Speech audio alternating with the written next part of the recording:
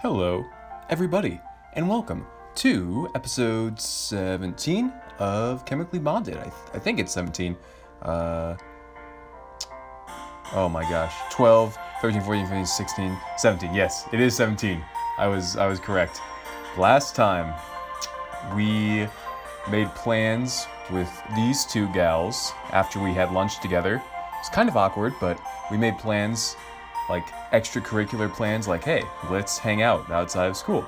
And things have been progressing pretty nicely. So I feel like these milkers get bigger every time I come to this home screen. Anyway, I'm rambling at this point. Let's just get on with the show. All right. Everyone good? Everyone ready? Got your snacks, maybe your beverage of choice, a juice maybe? I don't know. But anyway, we're about to get started. The tranquil chime of the bell marking the end of class, yet again, the typical fervor ensues and the bubbly brunette at the front of the class peering backwards. Like a chaotic reaction shooting out of a test tube, her energy doesn't cease to amaze me. Are you going to just sit there? Shouting through the class enough to turn a few heads, it's clear that she's become a bit too chaotic. Calm down. Take it easy. If you want me to go with you to the nurse's office, I will. But there's nothing wrong with me. A few giggles shimmering through the rest of the crowd's idle gossips. I stand from my chair and make my way to her desk. The pout perched on her face quickly changing into the classical smile that's come to warm my heart. Shouldn't we get going? She's probably waiting for us. You're right. Let's check this out in the encyclopedia. Well, we'll read this first. Despite us being friends, I'd still rather not face the wrath of angry Naomi. The thought of buying an abdo guard has passed through my mind more than once. I'm assuming that's a guard for your abdominal region to block punches, is what I'm going to assume. How many more do we have? 1, 2, 3. 3 more things in the encyclopedia to collect. An abdominal guard, short form abdo guard, is an item of sporting gear worn to protect the sexual area. Oh. Interesting. You know because Naomi might kick you there, right? Abdo guards are commonly worn in cricket, hockey, or any other sport with a high risk of crotch impact. You know, I've never had a crotch impact that I can be proud of, unfortunately. Anyway, let's go on. So let's go! Rising from her chair, following in my footsteps, I quickly find myself joined by Kyoko. Moving down the corridor at a pace between haste and trying to still seem like normal people to any onlooker. But who can blame us? Both of us looking forward to reigniting their friendship, their hearts brighter than any star in the night sky. If I had knew fixing their friendship would be this easy, I would have told Kyoko what Naomi's feelings were long ago. That's the wrong "knew," by the way. But there wouldn't be any fun in that. Over the past few weeks, my own friendships I've developed with these two girls has certainly become meaningful. I can't imagine a typical high school life without them. Transition. Stepping into the naturally lit candescence of the school gym, our footsteps echo quickly percussion to the syllable slam of the door behind us. That sentence was far too intellectual. The tunes of the world playing as the sights surround us. Standard images of training club members, sports bags tossed haphazardly, and the sprinkling of dust entrapped in sun rays, all topped off with the smell of sweat as the flag hangs proudly above.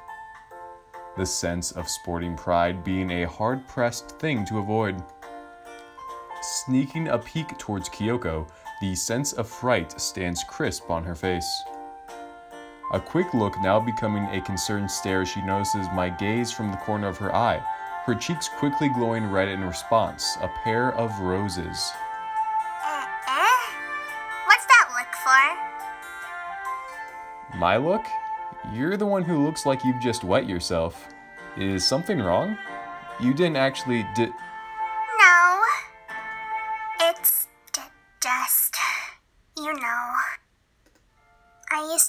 here. Some of these people, they'll notice me. A sullen look on her face. Her own feelings of hesitance crossed the bridge between us, rising up the urge to make her smile once again, to be there for her. It'll be okay. Naomi's here, right? She wouldn't let anyone put pressure on you. I'll be fine. It should be okay. I want to see her. Determination flowing through her voice, Kyoko takes a step ahead of me, continuing our walk towards the pack of students huddled to the side of the track. Her hair still flowing graciously down her back as I trail behind her, a river of chocolate meandering down her athletic figure. The sight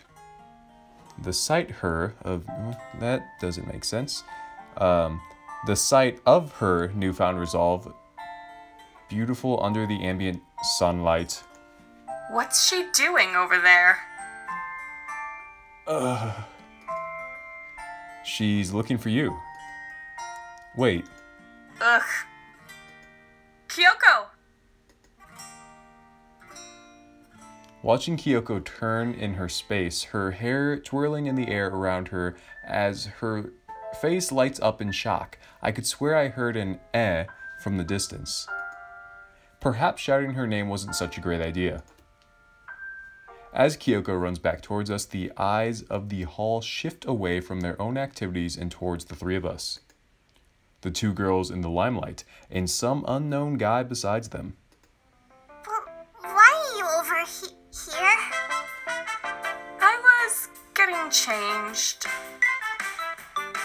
Now foregoing her sweater, either trying to cool off or a half-assed attempt at getting dressed, Naomi stands with her eyes averted away. Hair hanging gently beside her ears, glints of sweat gracing the crimson of her cheeks. The sight before me is nothing but beautiful. Her lip quivering as she bites against it gently, anticipating Kyoko's response. Pouting, Naomi turns towards me sharply, her puffy cheeks quickly shifting into a look of annoyance as she wipes the sweat off her brow. A moment's hesitance as we stare towards one another, a brief moment to catch the look of resolve in the gems of her eyes. Lapis lazuli. Get her to talk to me. Kyoko, talk to her. We should probably get going to the station. You're right. A layer of ice still between them, yet the warm look of nervousness coating their faces doesn't make a dent to melt it. The reddish blush mutually between them as their eyes shy away from one another, falling to the floor as we begin tracing our way out of the gym. Steps still to take to restore the bond between them, yet the path seemingly short as the cool spring wind greets us.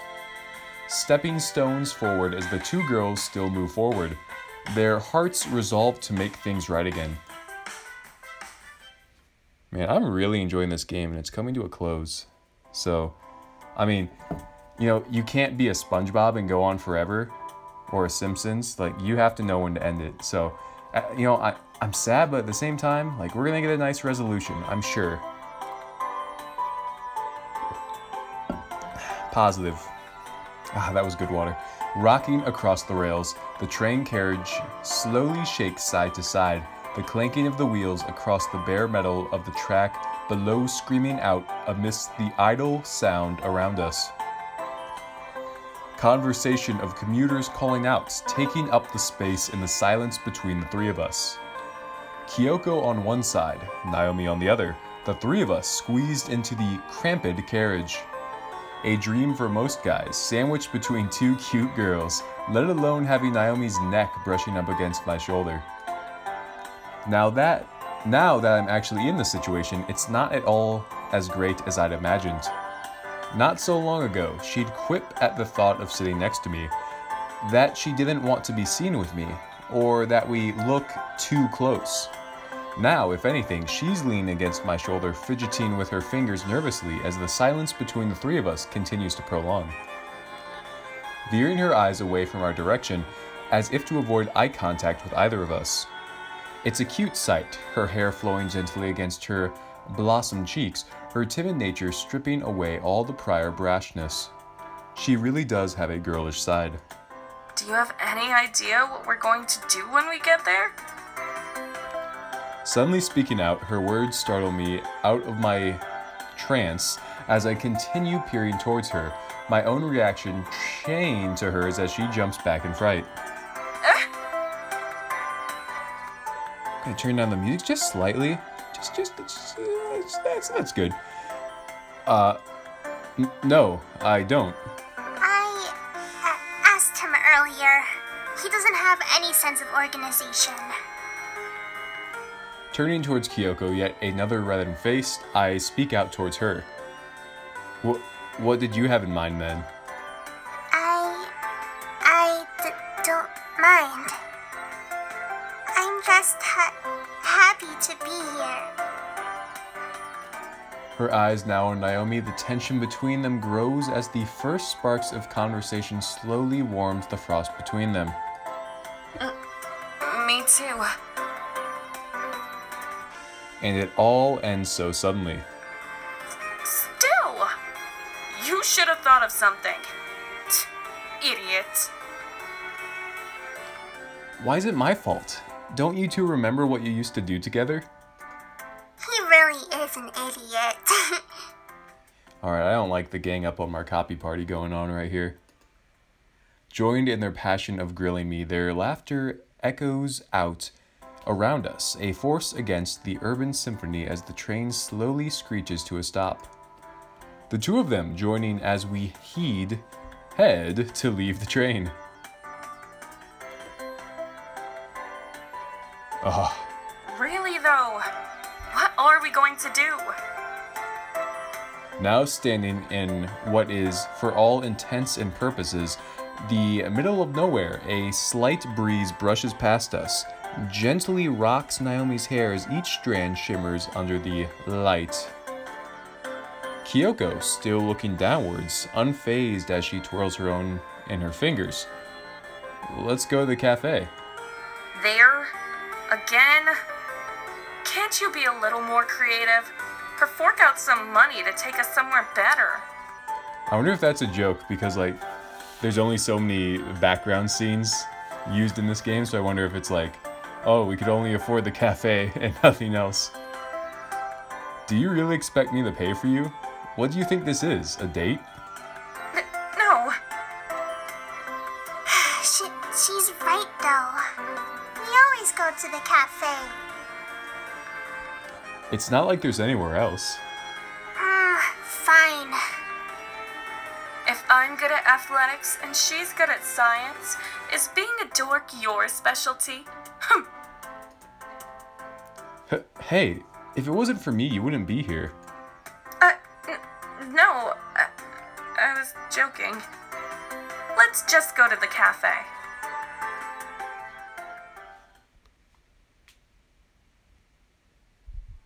Man, the Steam sale is happening right now. The summer Steam sale.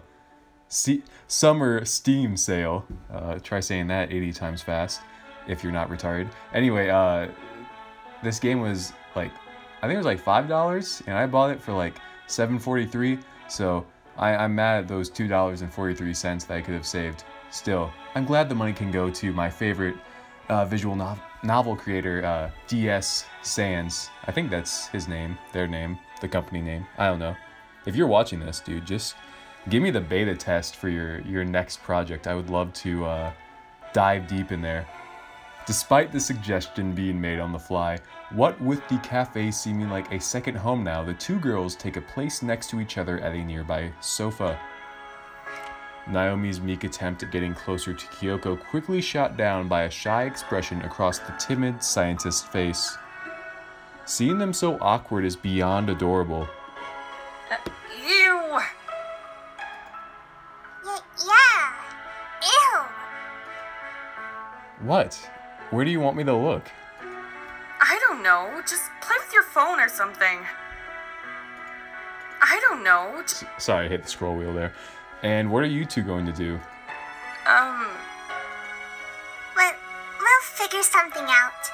That's what science is about. Really? Sitting there idly, no response in sight, the two girls sheepishly divert their eyes, our orders quickly coming in the midst of their bashfulness. 2 coffees and a juice. I'm guessing this is mine then? Hey! Laughing aloud, a smile quickly creeps upon Naomi's face, soon after followed by Kyoko's. Both tranced in happiness as time continues to flow onward, memories of their past now becoming the status quo once again, friends reunited. Dang, transition galore out here. Are we really just going to stay here and drink coffee? That seems a little anticlimactic. What do you mean? She means we didn't come all this way just to sit down and talk. Aren't we supposed to be having fun? This is fun, right? Let's go to the arcade. Taking the decision in her own hands, Naomi smiles cheekily towards me, a total rejection of my plans. Yet, by the look on Kyoko's face, I couldn't say anyone has any complaints. That sounds fun. In the end, as long as they're together, perhaps they'd be happy with doing anything. This really is transition galore. A new background? Whoa. Looks like the chemically bonded neon sign over here. Pretty epic. Got some arcade machines, claw machine, air hockey table. Dude, they put a lot of effort in here. Appreciate it. Greeted by the roaring sound of game machines, funky music, and enthusiastic shouts as city-goers indulge in the atmosphere around us, the 3 of us find ourselves in a nearby arcade. The 2 girls lost in awe as they gaze around, wondering what to do as the flashy lights glitter in their eyes. A world of color opened before them. So, this is a place to have fun. Look! in her usual bout of enthusiasm, Kyoko points her arm out towards a nearby air hockey table, aglow with a neon blue trim as it flashes brightly in the distance.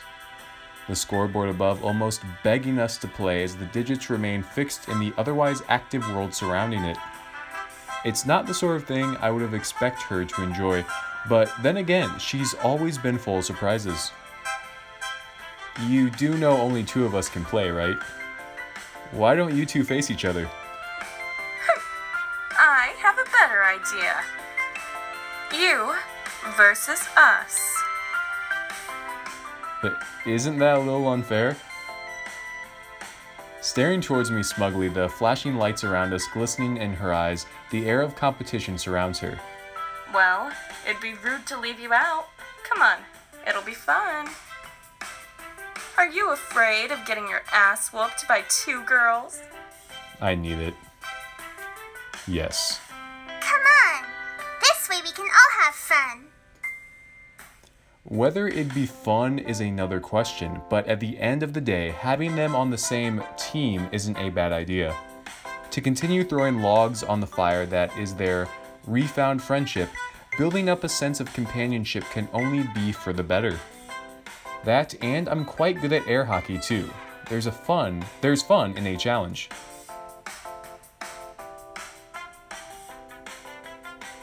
Come on, we're almost there. Almost.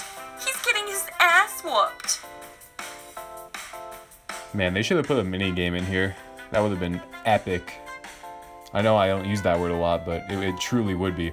With the small plastic puck sliding violently across the table, the scoreboard continues to flash in their favor as the gap between us grows ever so steeply.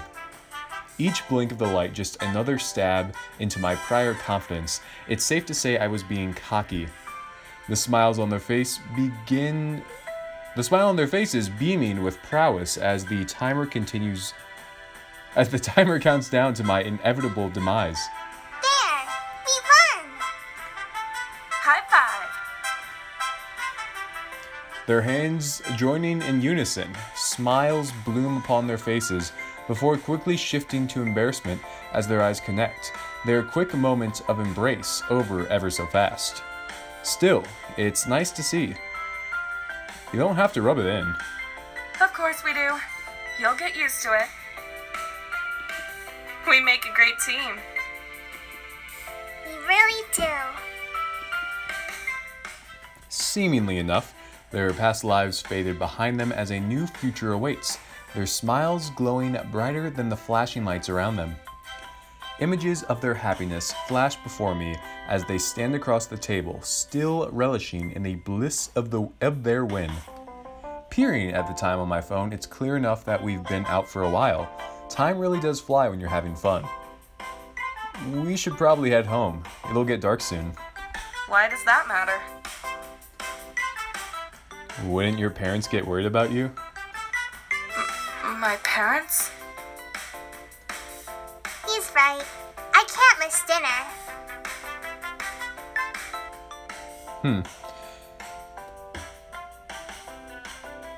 Naomi seemed kind of, surprised, or, she's like, my parents? I wonder if that's going to be what this arc of Act 3 surrounds us with. Interesting. That's my hunch. We'll see. Taking Naomi's hand, Kyoko skips forward to join me by my side, the three of us ready to put an end to what has been an enjoyable experience for all of us. Let's go.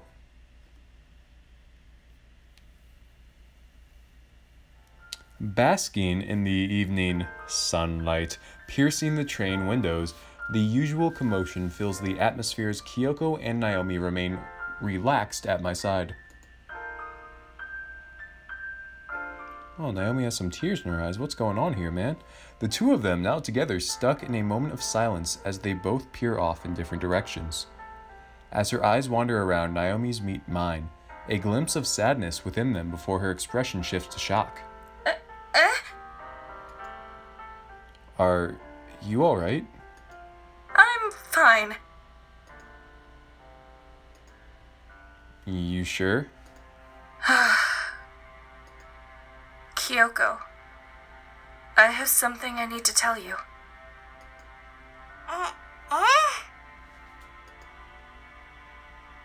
Startled by Naomi's voice, Kyoko breaks away from her trance and peers towards us, embarrassment coating her cheeks with a crimson allure.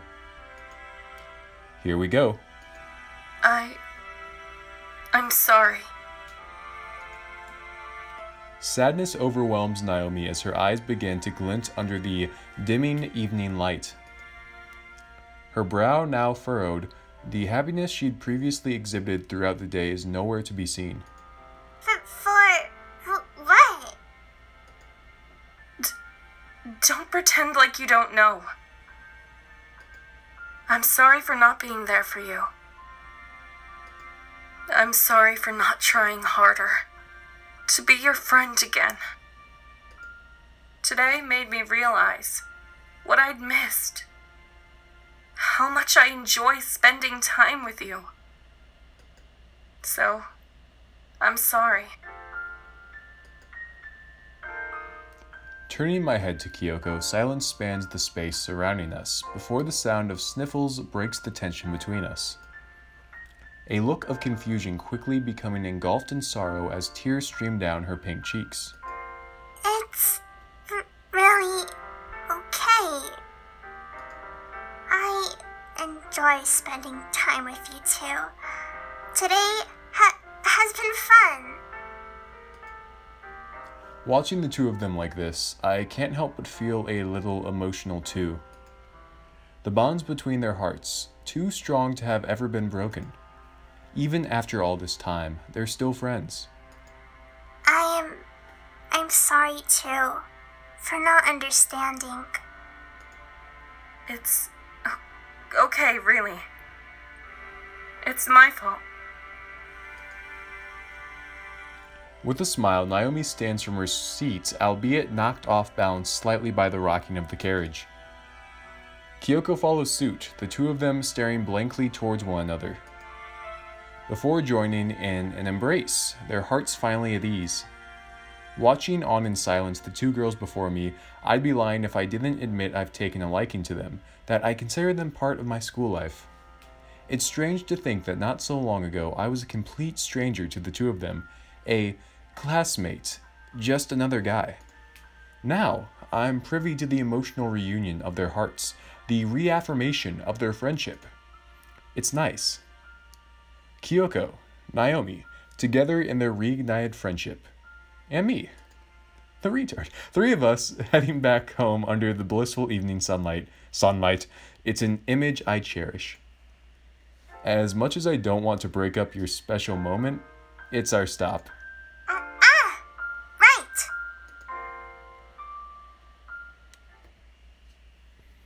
Yeah, this is the transition-packed episode, man.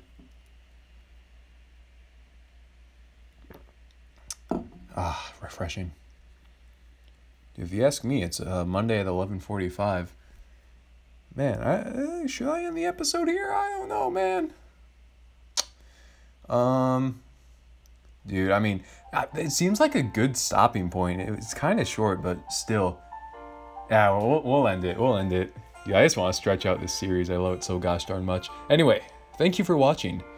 Go ahead, do me 4 favors. First of all, please like. Second, go ahead, comment. And third of all, if you could subscribe, that would be pretty epic.